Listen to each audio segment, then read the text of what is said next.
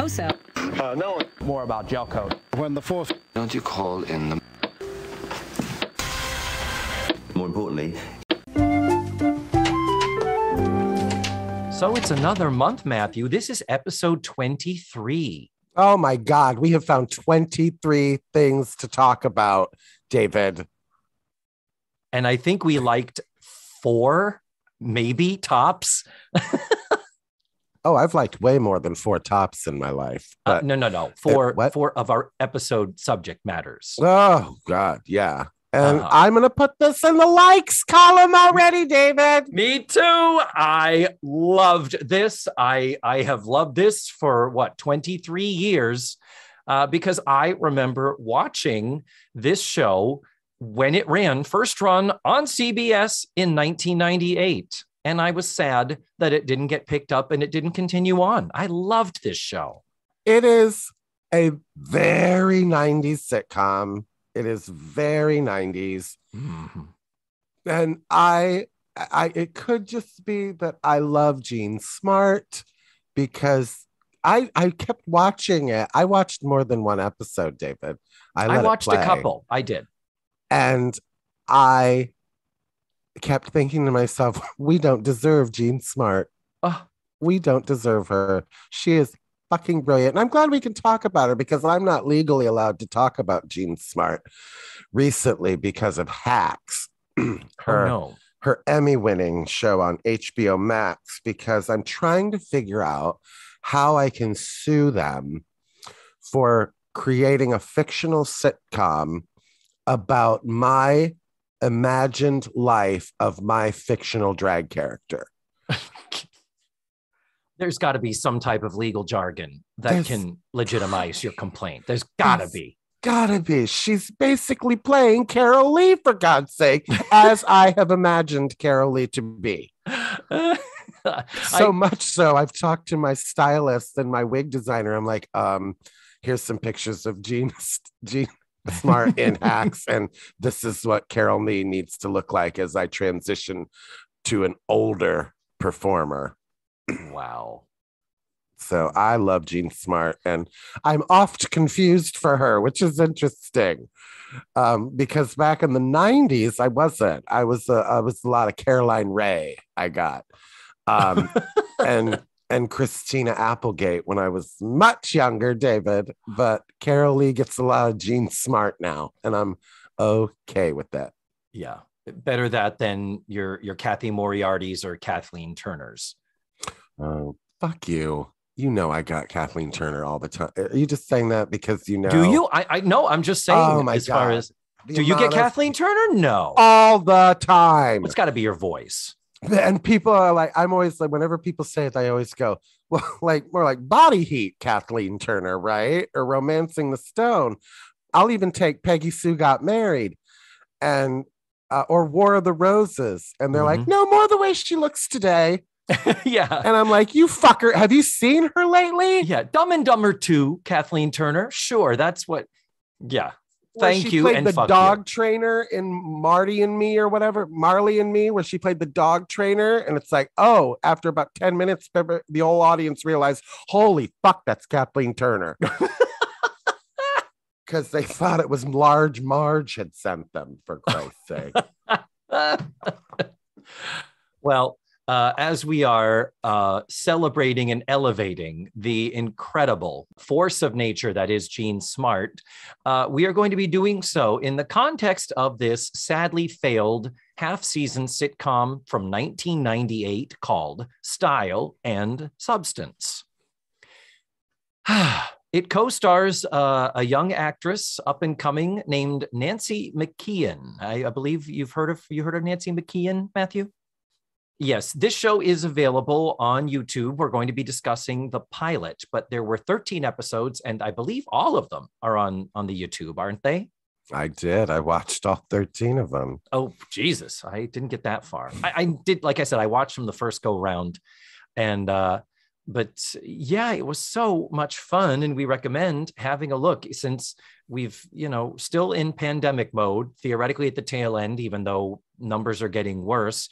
If you finished watching Netflix and Hulu and Amazon Prime and HBO Max. And I know there are some people out there who have finished all of those platforms. Hop on over to YouTube. They have a lot of videos there in case you're not aware of it. It's actually the site where people can post videos, David. What? Yeah. That's crazy. I know. Hollywood big moguls make television and point cameras at things. We're just ordinary nobodies. We could never do that. I know. Mm-hmm. Now, let's do, okay, how about we do this office lady style? Hey, Matthew, do you want a fast fact? Which one am I? I feel like I'm Angela. I would like to be Angela. Yes, because Jenna is a little bit more fastidious and detail oriented. Angela's a little bit more of the loose cannon, as it were. Jenna's more anal retentive, I might say. Yeah, I might say, but just because you want to say the word anal, but yeah. Yeah, let's hear some fast facts, David. Okay, fast fact. When you look at the credits of the producer, creator, writer, Peter Tolan, this comes up in addition to a TV movie called Style and Substance from 2 years prior, 1996, which starred an actress named Melinda McGraw in the role of Jane Solov. Is that the last name? Sokov? It's a Greek name, whatever it is. And in the role of Chelsea Stevens, guess who? Jean Smart. Kathleen Turner. Oh, for Christ's sake. It was, it's called a TV movie. What I imagine is it was a pilot that didn't get picked up and then they retooled it. And, at that point, Jean Smart was available.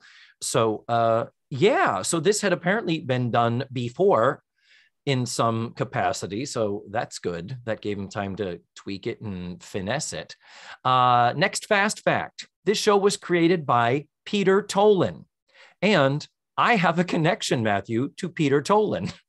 Peter Tolan was born and raised in Scituate, Massachusetts.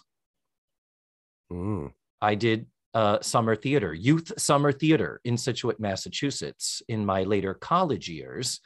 Speaking of college, he went to the University of Massachusetts at Amherst, which is where I went to college. Oh my God. Have you trotted on the same stage as we have? Oh my God. And before he moved out to the West Coast to pursue big time showbiz, he founded a theater group called Young People's Summer Theater, YPST. That's the group I performed with post Peter Tolan. But one of the creators of that group that he co-founded this youth summer theater group is named Donald Capon. Donald Capon is a director, friend from yesteryear. We're friends on Facebook. Donald Capon is a producer on this show. Peter brought him out to have him be in the writer's room. So yes, I am sort of by a couple of degrees of separation connected to Peter Tolan. And therefore close personal friends with Jean Smart. So Peter Tolan started writing for TV with Carol and Company in 1990. Remember that half-hour NBC anthology show that kind of brought Carol Burnett back to TV? And it was quite good. So good that CBS said, well, grab her, get her back. Let's revive the original Carol Burnett show formula in its 1 hour variety format on CBS. And it was a colossal failure in 1991. That was actually kind of sad. And it had good people. It had Richard Kind, it had Megan Fay on it. I mean, it had a good supporting cast, but it's like, what was Carol Burnett at that point? Was she 60 at that point, in her 60s? Still trying to play a variety of wacky characters. And anyway, it wasn't good. It did not live up to the talents of our Carol. Carol Burnett is a fucking goddess and she deserves the best. And that show wasn't good enough for her. No. But Peter Tolan also would write and produce Home Improvement, Murphy Brown, The George Wendt Show, Larry Sanders. And then after this show, in the future, from 1998, he would go on to co-create Rescue Me with Dennis Leary, as well as writing, directing, executive producing. That ran from 2004 to 2011.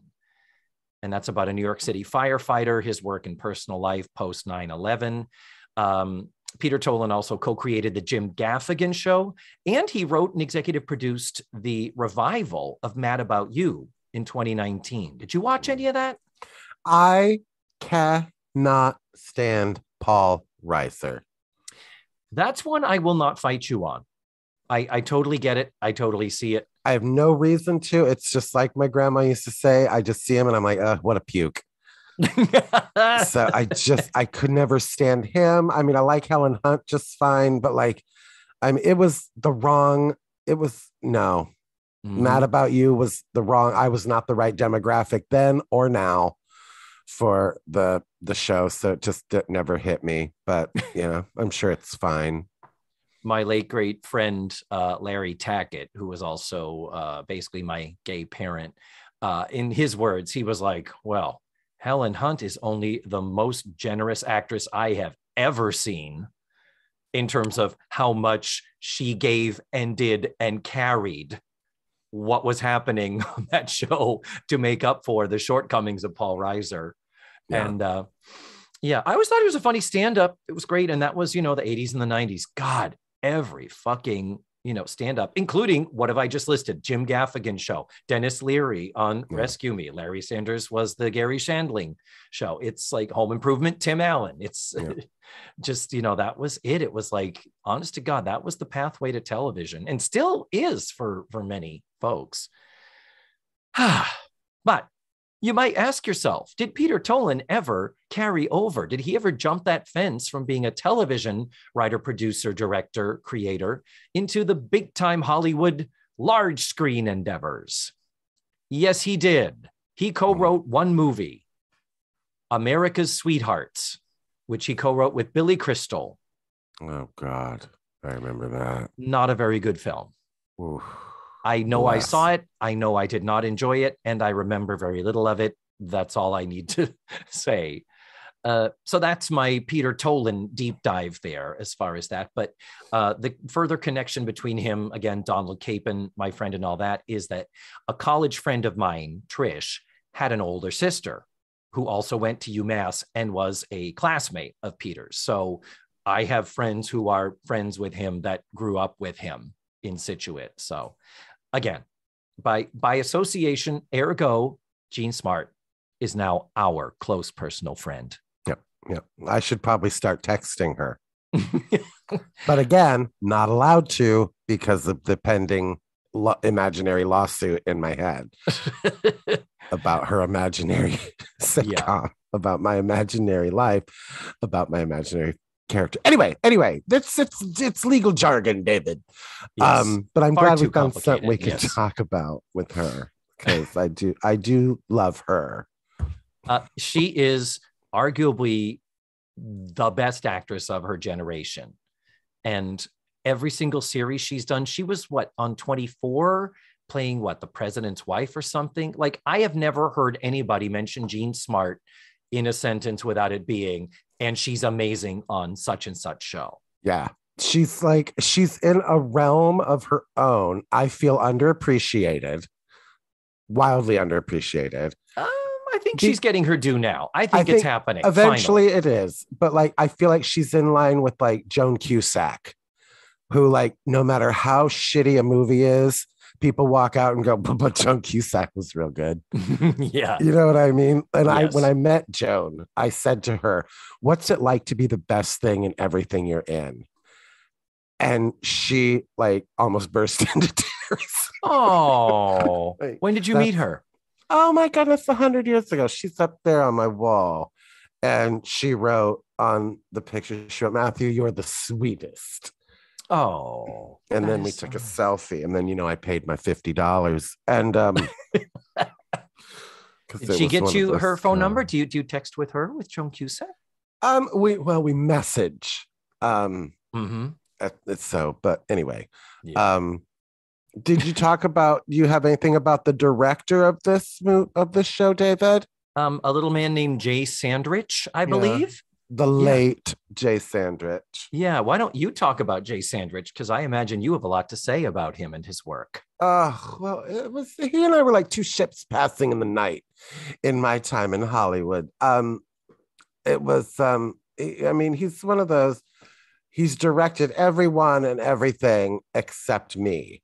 And I always took it personally. So I never spoke to him when I saw him out in public. And I have a feeling that worked to my disadvantage. But people are like, oh, the man with the golden touch. And then you look at his resume and you're like, was it the golden touch? Because yes, he directed a very few couple high profile things, but he also spent a lot of time on some turds. And I mean, Pearl, what's her pussy's show after Cheers, Rhea Perlman. Oh, ugh. Yeah, that was his. But he directed like episode of Golden Girls, most famous obviously for Mary Tyler Moore show. He did more than one Golden Girls, didn't he? 2. Oh God, I thought he did many of the Golden Girls. No. Okay. Interesting. But just died, so I won't have a bad word said against that asshole that refused to cast me.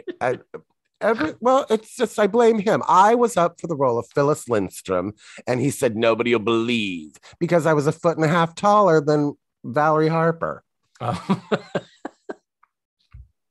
They said there's not an apple box tall and big enough to put Valerie Harper on.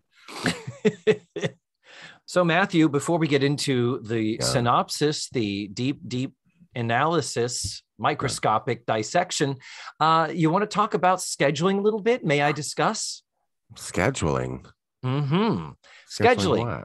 As far as when this show appeared on what night in the schedule of the CBS lineup. From what I understood, it should have been a hit. It had a prime spot, I felt like, didn't it? Kind of, sort of. Here's the deal. It was only 13 episodes. So it was the typical half-season order. And then the big deal is, are you going to get the order for the back 9? Does it do well enough that the network says, okay, complete it, do a full season, not a half season, give us 22. But this only made the 13. The back 9 were never requested. The original first 5 episodes were on Monday night. Yeah. Monday night was Cosby, not the Bill Cosby, not that Cosby show, the subsequent Cosby series, which I guess ran several seasons. I don't even remember it. But that was the one with where Felicia Rashad was his wife again. Yes. But Madeline Kahn was on it. Was she? Yeah. I didn't know that. Yeah. But so we had Cosby, Everybody Loves Raymond, George and Leo, which was Bob Newhart and Judd Hirsch. That was a successful series in its time. I just don't remember it because I didn't watch it. And then this was on at 9:30, and it was opposite Frasier on NBC, Monday night. And Frasier was in its 5th season. Frasier won all the awards the first season it was on. Why in its 5th season is Frasier on at 9:30 on Monday night? Why is it not, first of all, leading the hour at 8 o'clock or 9 o'clock? And secondly, why is it relegated to Monday night? It's very weird, NBC. But see, I guess I was completely off in my timing because I thought it was on sandwiched between The Nanny and Murphy Brown. You are partially correct. So let me finish my Monday night rant here. Yeah, please. I just want to point out that Frasier was on at 9:30. I'm going to list the shows that were on previous to it, the shows that preceded it in the lineup. Suddenly Susan, Jenny, as in McCarthy, Caroline in the City. Oh my God, David, I'm going to walk directly into the ocean. And then Frasier in its 5th season. Frasier, it's like that's where the slot it gets. These 3 shows are literally the shitty shows from Thursday night that they put in between Friends and Seinfeld that developed an audience only because they were between Friends and Seinfeld, and then thought they could ship them off to another night and keep the audience, which they never, ever did. They clearly thought Frasier was a woman's show. And again, it went on to Lifetime. And I'm like, why? When Frasier went into reruns and Lifetime announced, oh my God, we got Frasier. Fuck the Golden Girls. We lost that contract, but we got Frasier. I'm like, at the core of Frasier is 2 sons and their relationship with their dad. Yeah. The women characters are really peripheral. Okay. So anyway, that is the Monday night iteration of the show. Only 5 episodes, and that was in January and February of 1998. Guess what? The show then went off the schedule and did not come back until July. Now, if you know how TV works, by July, you know what is coming. The next, they're usually in production for the following season by July. So basically, they already were like, this isn't coming back. But we have these 8 other episodes. So they just decided to burn through them during the summer leading up to the new September season and all that. So then in July through September, it was on Wednesdays after The Nanny. And yeah. And it was only opposite on ABC. ABC's hour was Dharma and Greg and Two Guys, a Girl, and a Pizza Place. And on NBC, you had Third Rock from the Sun, and then the short-lived Fred Savage series called Working, which also starred the wonderful Dana Gould.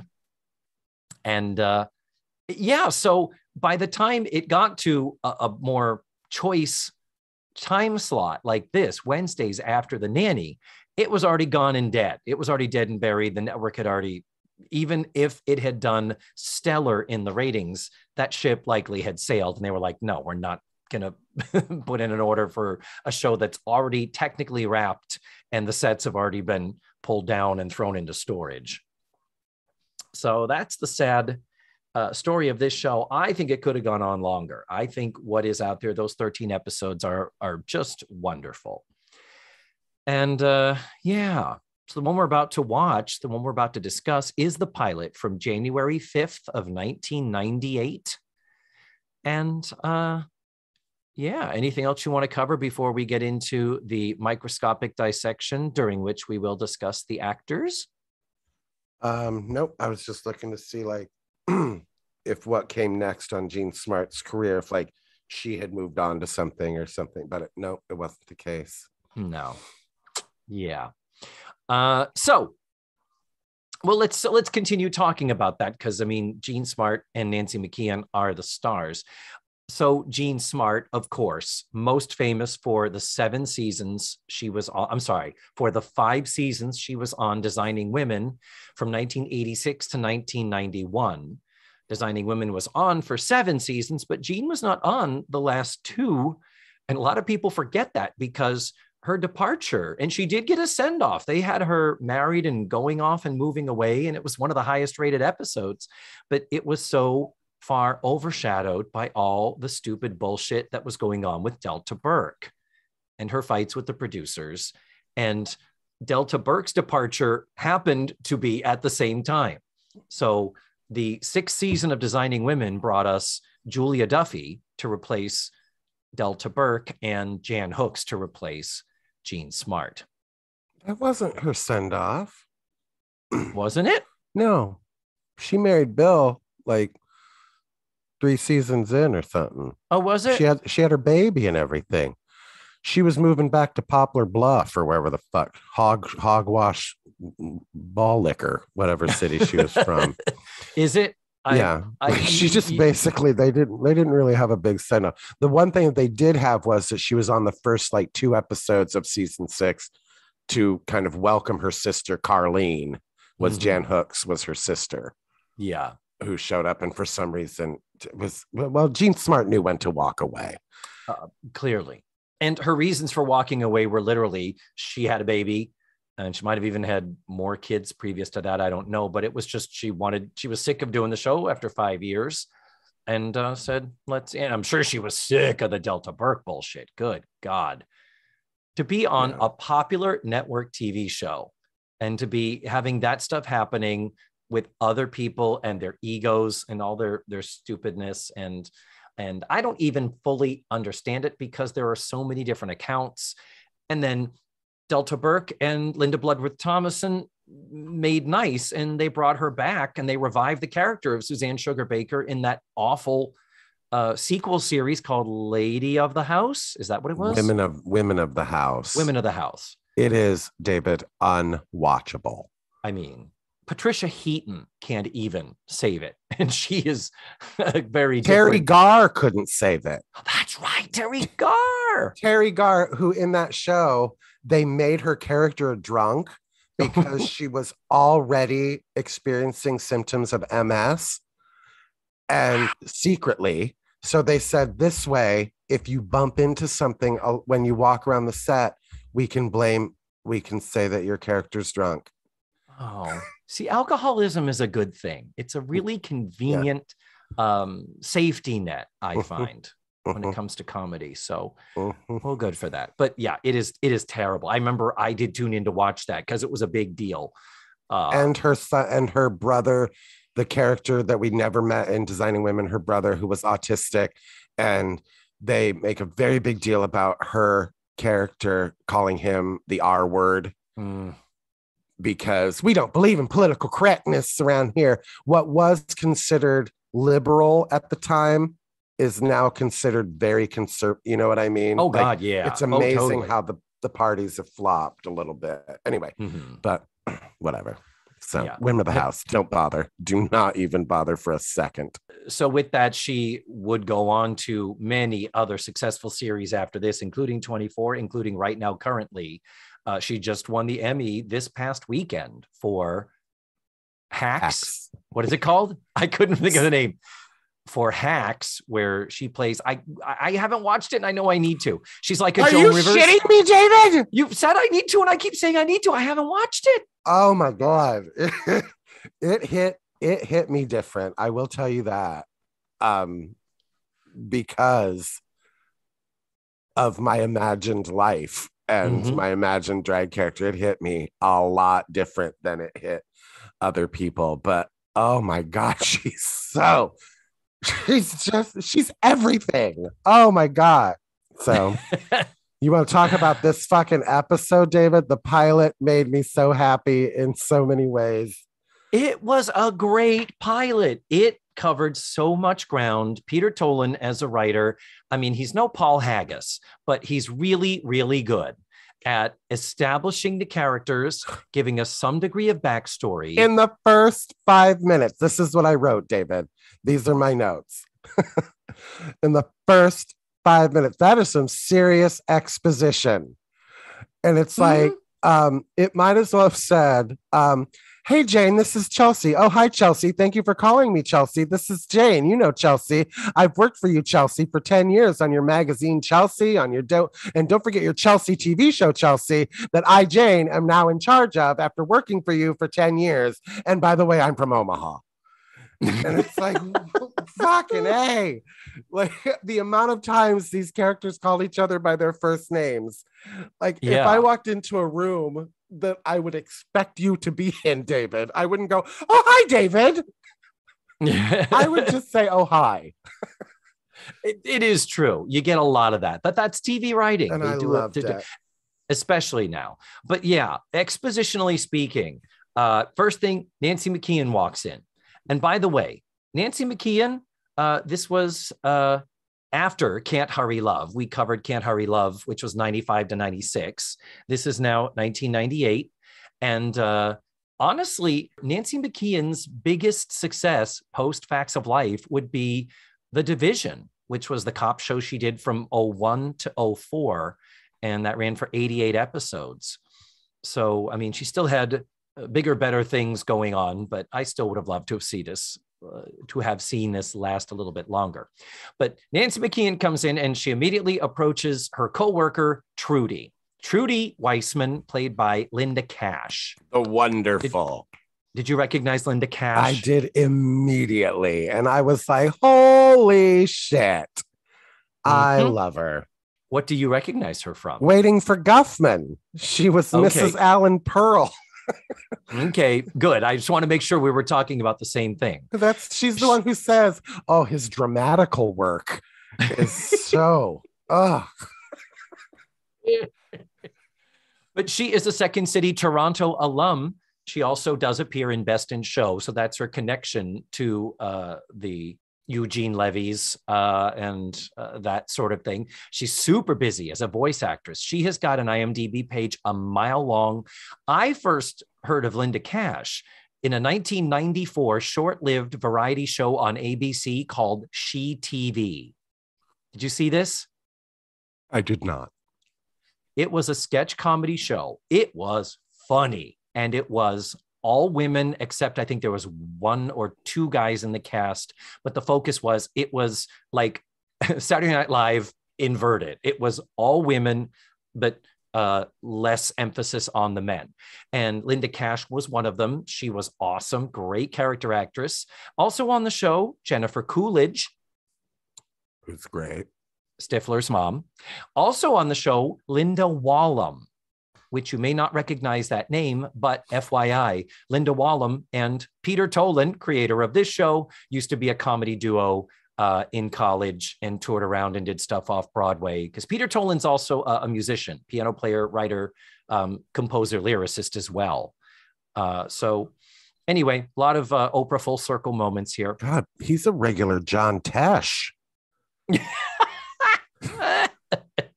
But you know what? I'm going to keep going in this vein. There's also the character of Mr. John. This character who looks like Larry Tate from Bewitched, doesn't he? And in 1998, he was the token gay character. And they had to make sure they emphasized that, and that he was proud and talking about his partner, Guy. What the fuck name is Guy? And he does say to Nancy McKeon, and he's actually an Irish actor, but he has that wonderfully erudite, overdone mid-Atlantic thing going on.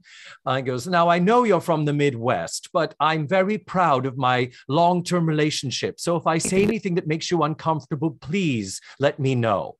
So I was saying to Guy this morning as we were lathering each other up in the shower together, and that moment is broken by Jean Smart's entrance, but the fact they had to lean hard into, this is the gay character.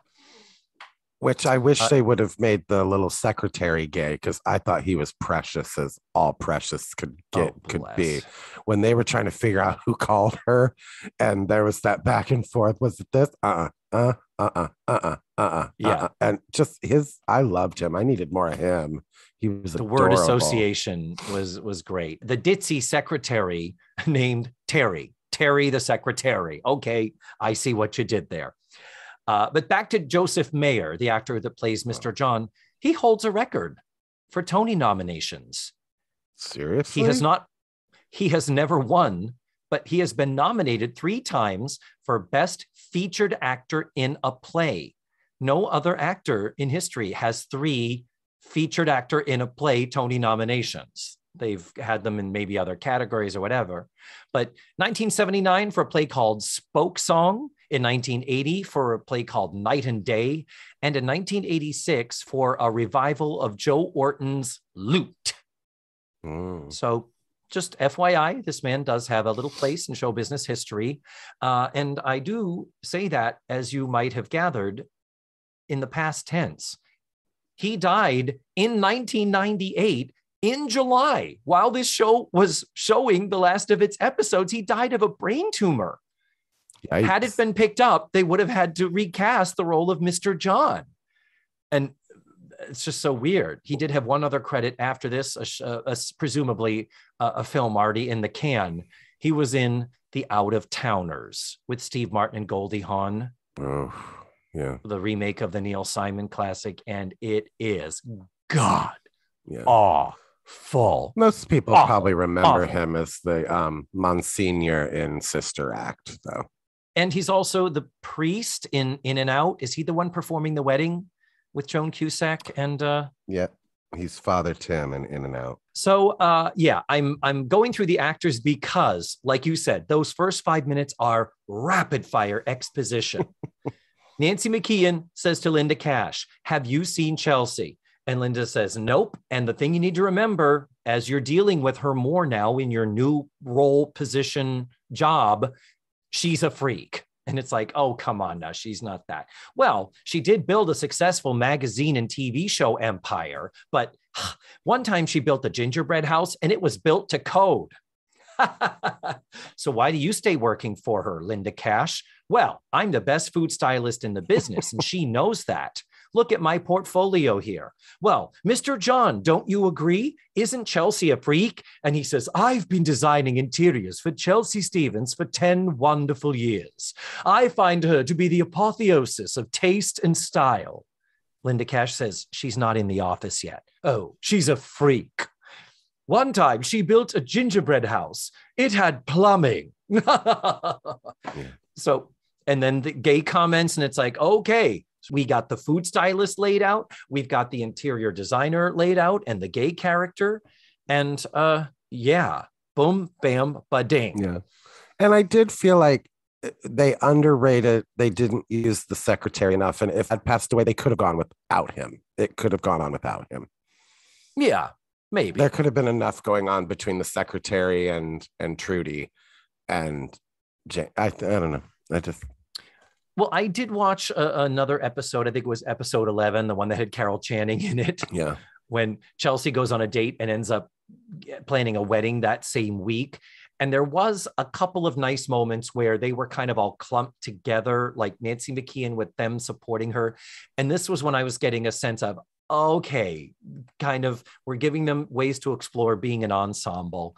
And this show just, you know, exposition is really the name of the game. Yeah. I wish they could have had somehow more opportunities to be a company versus individual.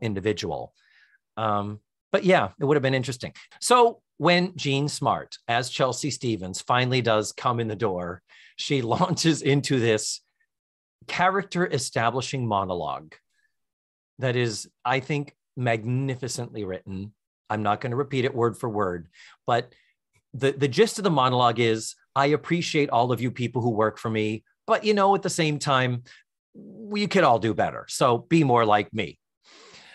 And throughout it, she is making these side comments about restocking her trout pond, milking her goat, airing out her quilts, and making prosciutto jerky. And do you ever read Martha Stewart Living magazine? No. Martha Stewart Living magazine has a calendar every month where it shows, like, you know, plant sugar snap peas. And then it also will say cardio. And then the next day it will be restore old furniture. Actually, we haven't stated it yet, but the whole entire overarching thing of this show is that Jean Smart is supposed to be like a Martha Stewart. She's supposed to be the happy homemaker, does everything. And I just went and grabbed the calendar out of the October Martha Stewart because my friend Steve buys it every year because of all the Halloween decorations. But just showing you, Matthew, the calendar.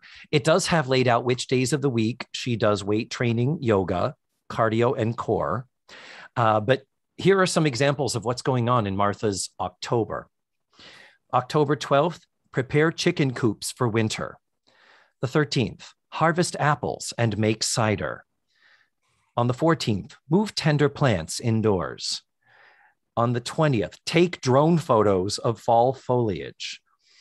The 26th, make spicy braised pepper and eggs. See page 57. On the 27th, swap out summer linens for winter bedding. Like all of this homemaker shit.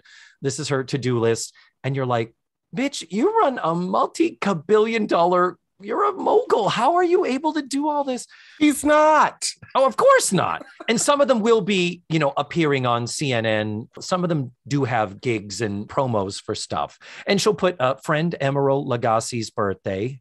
Did I pronounce that right? Emerald Lagasse? Yeah. Did I say that right? Mm-hmm. On the 17th, horseback ride. On October 4th, check smoke alarms.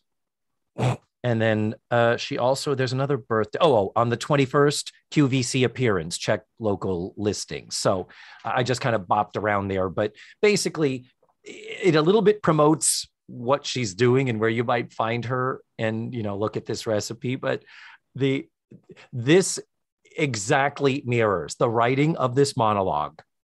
This, you could have taken them and said, make prosciutto jerky, air out quilts, milk goats, restock trout pond. Like that shit would, it would not surprise me in the least to find those on Martha's calendar in her monthly magazine. Well, haven't we talked about the podcast or the TV show that her daughter did? Martha Stewart's No. daughter, No. where it's like What is this? watching an episode of Martha Stewart Living, where her daughter's like, she has never milked a goat in her life. Oh no. And like, really? yeah, Martha Stewart produces the show. It's a show for her daughter that aired on the Martha Stewart Living channel. Martha Stewart has a sense of humor. She's friends with Snoop Dogg, for Christ's sake. Oh yeah. I Totally. love their relationship. But yeah, she's they're clearly making her a Martha Stewart character. And there's an episode where Jean Stapleton is on it as her idol, as Chelsea Stevens' idol, and on Regis and Kelly, a drunk Jean Stapleton says, "Calm down, Martha." Oh shit. Nancy McKeon and Charlie and Jean Smart are convinced that Martha Stewart is the reason the show is canceled. Oh, really? Yeah. Huh. Yeah. And I don't think she's not a monster. If anything, I don't know who else could have done this, as far as she's clearly, we're playing the age-old Felix and Oscar thing. You've got Nancy McKeon, who's trying to keep her nose in the books and keep her to task. This episode, she's trying to get a signature on a budget agreement. And Nancy McKeon does imply, this is the first big assignment Mr. Ferber has given me. So there's a light implication that there's someone else above running the big company. Does that come back later in shows? I didn't pick up on it if it did, but she does get a lawyer character at some point. But he's so pointless. Like, they literally, you can tell the writers are like, oh, to do with him. And I'm not sure even why he was brought in. I think because what's his pussy was diagnosed with the brain tumor. And I think they were like testing out, okay, we can bring in a male lawyer, something, you know what I mean? So. Okay. So with looking for the signature to this budget agreement, it's I have a task that needs to get done. I'm the one that's organized. And Jean Smart is the loose cannon, fly by the seat of her pants, and kind of the crazy chemical spill that needs to be contained. But at no point ever do I perceive Jean Smart to be a monster. They make her quite vulnerable and dimensional. Yeah. So let me do what I always do. I have a super crazy detailed list of everything that happens in this episode. And now that we've been talking this long, I'm like, okay, throw that shit out, David. We don't need to do it. So let's go through just the loosest of structures of the plot here. Is that we have the announcement before Jean Smart steps into her office that her divorce is final that day. Just always fun to have some type of a event start off the series that we can always refer back to. Not necessarily a precipitating event, like, say, Murphy Brown getting out of Betty Ford, but that was a good thing to have. And it does come up that she is divorced. And then with Nancy McKeon trying to get this paper signed, Jean Smart is trying to get to know Nancy McKeon and being kind of a pain in the ass.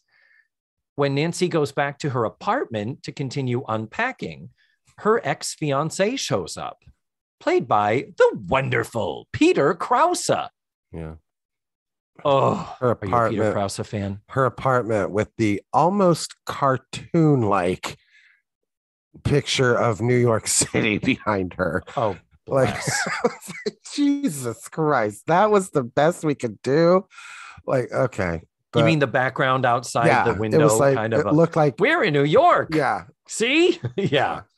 And of course, a ridiculous New York apartment. I get it. She's running this Martha Stewart company, so obviously she has money coming in, but a ridiculous New York apartment that anyway, but yeah, with a lot of juts and angles to it. Yeah. It's like apartments are boxes. Yeah. Let's get real. Thank you. But are you a Peter Krause fan? I am so damn Peter Krause could get it. I would hit it so hard, I would break it. I think he is one of the sexiest men in the history of Hollywood. I mean, I'm not I'm not a fan. I've never seen him before and have never seen him since. And You've not seen him I'm before? okay with that. Like he didn't Okay. walk on the screen. I was like, oh, him. Oh, well, you should have, because he has had an insanely successful TV career. Oh, I'm sure he's lovely. From 1990 to 1991, he was on That Carol and Company, that short-lived Carol Burnett thing that Peter Tolan wrote for. That may be how he got this job. Hollywood is incestuous. I do remember Totally. feeling like could we have made him? First of all, their names are Jane and Steve. And I'm like, oh, they white people. Okay. And then I was like, could we have made him like more interesting? Like, could we have maybe made him like just what? Like maybe less of a mustache twirler. Yeah. And it was just like, and I realized he never shows up again.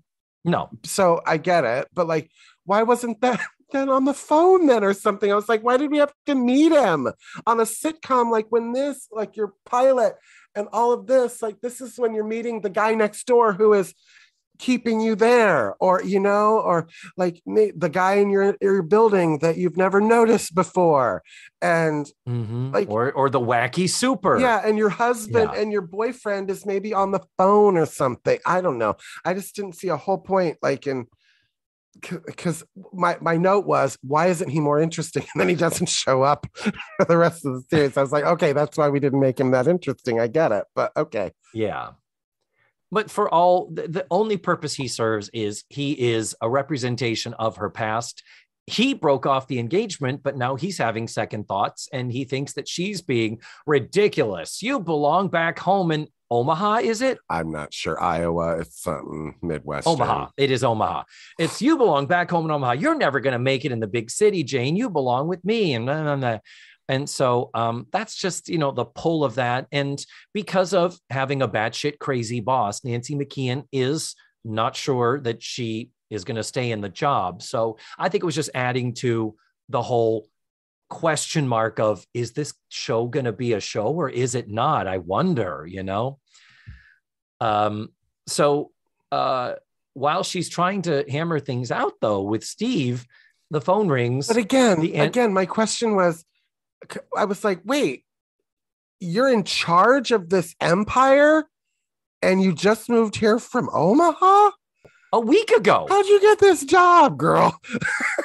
How did you impress Martha Stewart from Omaha? That's like, I'm putting this bitch in charge of everything.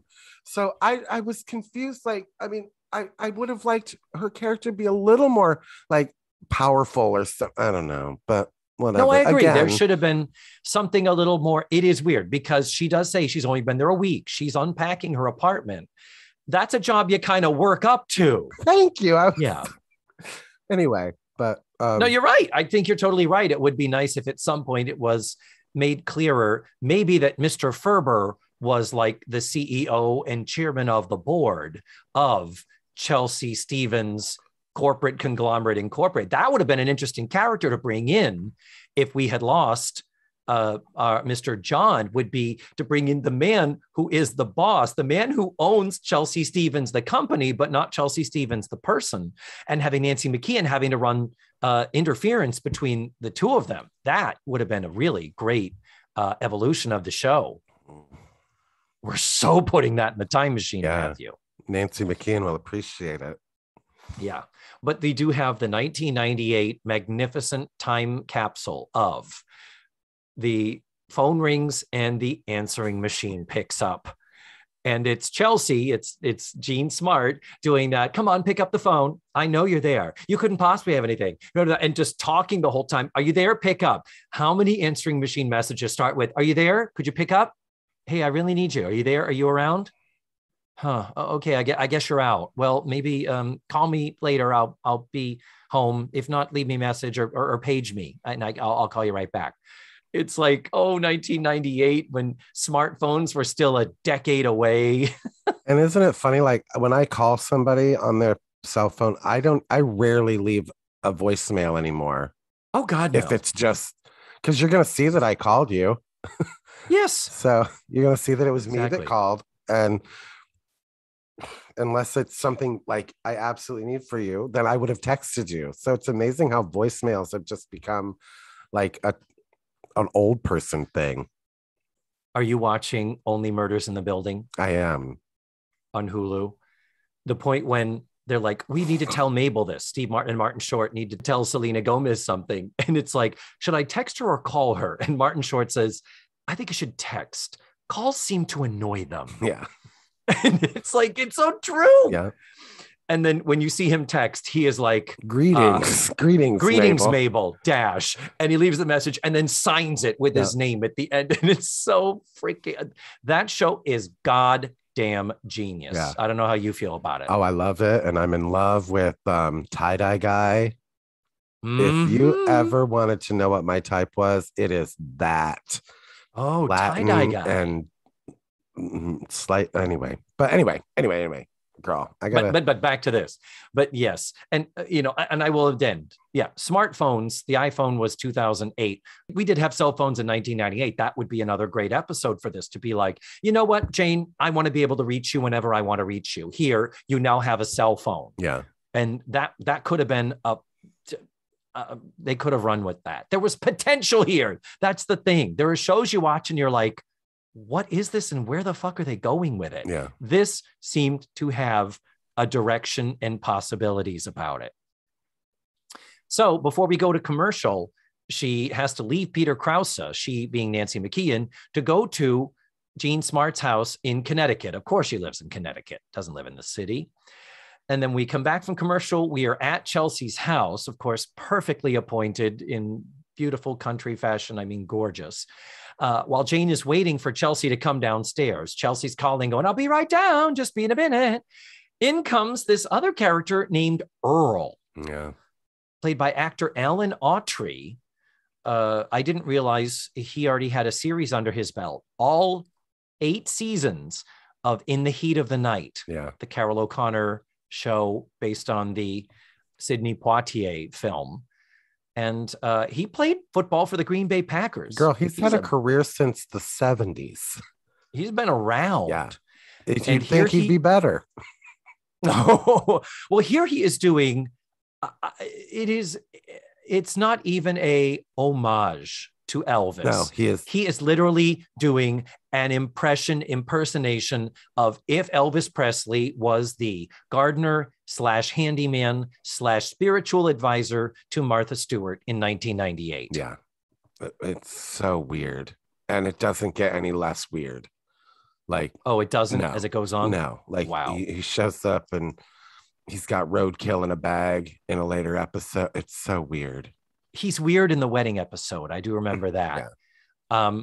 But at one point, smartly, this is smart dialogue now, meeting this character that they want to have connected to Jean Smart's home life.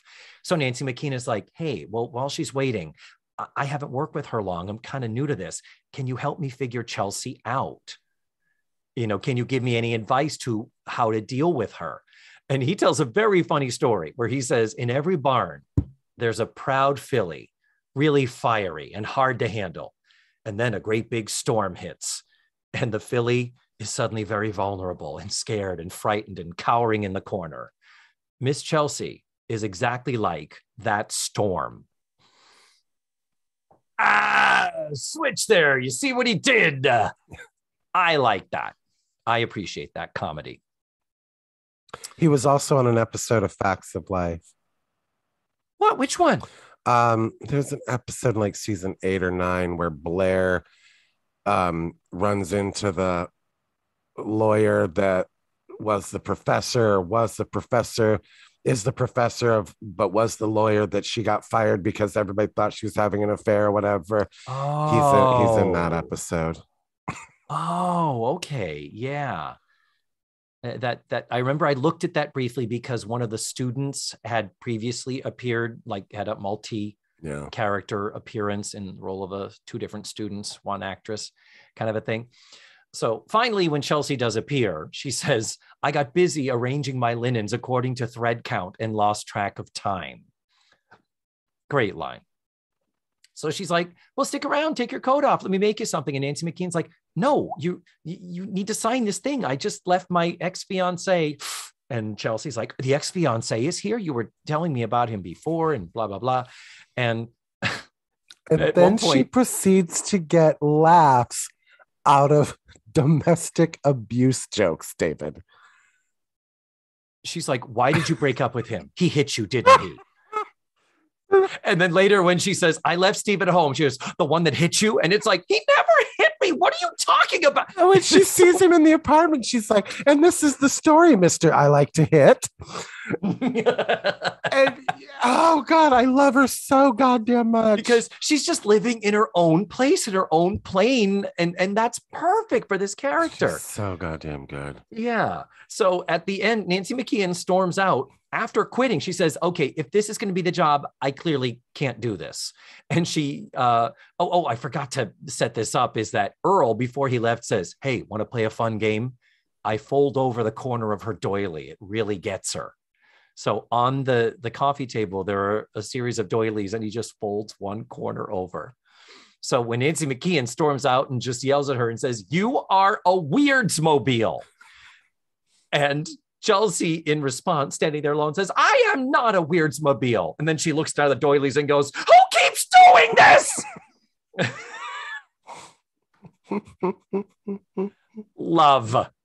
I laughed. I laughed out loud several times. And I mean, when she goes back to the apartment and it's like, I hope you don't mind, I cleaned your oven. And just every little thing she does is just perfect and right and correct. So next scene, back at the apartment, Nancy McKeon back with Steve. It's now 5 a.m. She's gone from the city to Connecticut and back and left him there. So they start to hash it out again with him saying, come back with me. And she is saying, she doesn't say she quit her job, but she does say, I'm not sure the career is going to work out like I thought it did. Then knock on the door. It's Chelsea. Hi, I'm here. Pretend like I'm not here. I'm just going to make some hors d'oeuvres. She meets Steve and she does Matthew, the TV trope of the shutter that separates the kitchen from the rest of the room. Like Mary Tyler Moore had that stained glass thing where it's like, oh, we need to be able to separate the rooms. Have you ever in your life? Yes. You have? Yes. When? I demand an explanation. My aunt's, I guess my dad's aunt's house, so my like great aunt or whatever, we had this family home in Fort Wayne that is no longer there. It was this giant house and I always loved, we went there like twice a year and it was like in my head, like the Clue house, because like you could go from one room, like you walked through a closet and there's a bathroom and then the bathroom had another door that led you out to the front room. Like it was this weird house.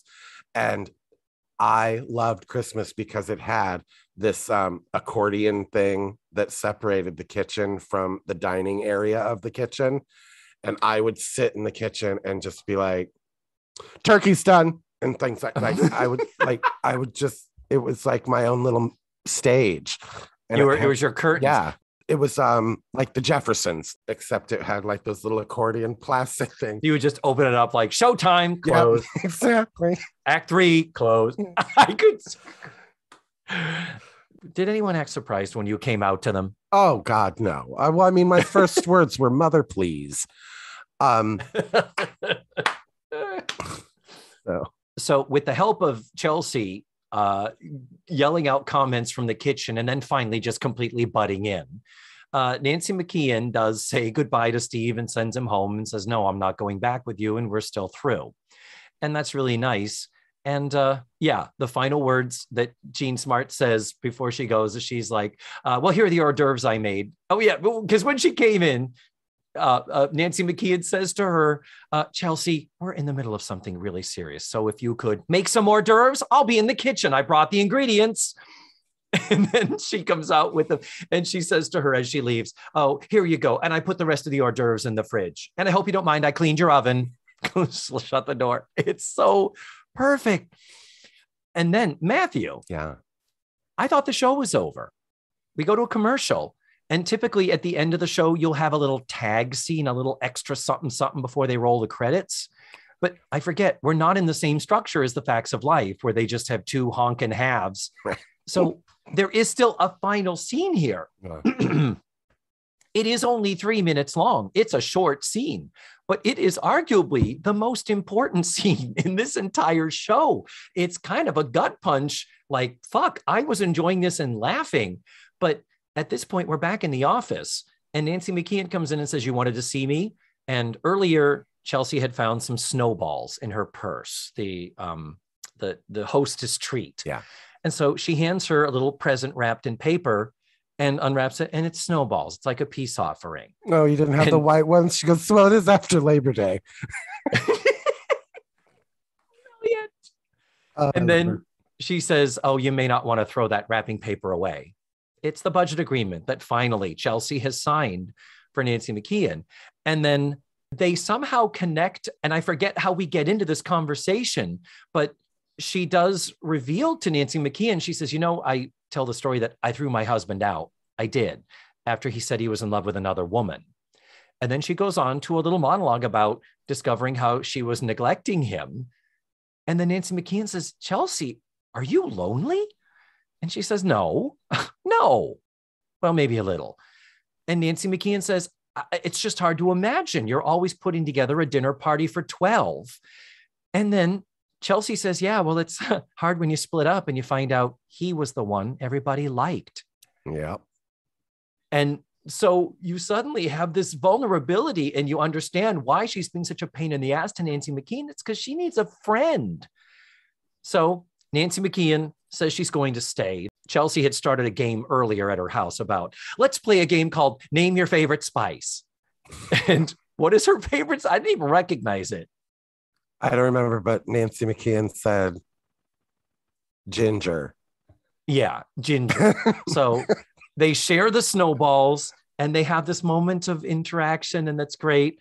And they walk out, and Nancy McKeon walks out and shuts the door. And the final line of the episode is, Ginger, she's insane. Fade to black. I was not expecting this because the episode up until that point was kind of a open-ended, yeah, she's probably going to stay sort of a thing. There might have been a little bit of a tag, but I did not expect this much, shall I say, substance with the style of the rest of the episode to happen so late. And just, I mean, if I wasn't already in, I was totally fucking in here. Yeah. Wonderfully written. My final note, David, because I just got so involved in enjoying watching the show, my final thing that I wrote down was, I hope CBS paid for Jean Smart to see a chiropractor. Because it must have killed her back carrying this entire show. Ha ha! There it is. Come on. There it is. Yeah. 10 out of 10 for me, David. 10 out of 10. Yeah, I would say this gets a lot of what do we call them? Oh, talkaholic chips. That's right. Yeah. We had our rating system. Yeah. What was it, a 10? Was it a 10 system? I don't know, but I'm 5 or 4. I'm all in as far as this. How nice to talk about something we highly recommend. And if we haven't spoiled most of the humor, honestly, no, watch it because Jean Smart makes it brand new. And watching it the second time for me, that's always the thing. That's where you start seeing the seams. That's where you're like, oh, okay, this is the exposition. Yeah. You start picking up on where they are working structurally, not comedically. And watching this the second time around, I still was like, this is great. I am thoroughly enjoying this. Yeah.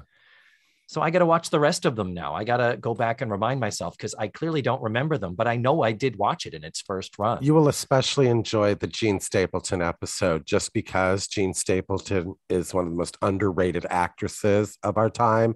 I know everybody loves her and everybody thinks she's great. She plays Chelsea's idol.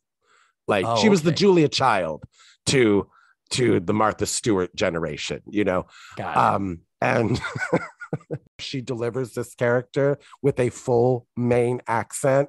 Oh, you will cream in your pants for it. Okay.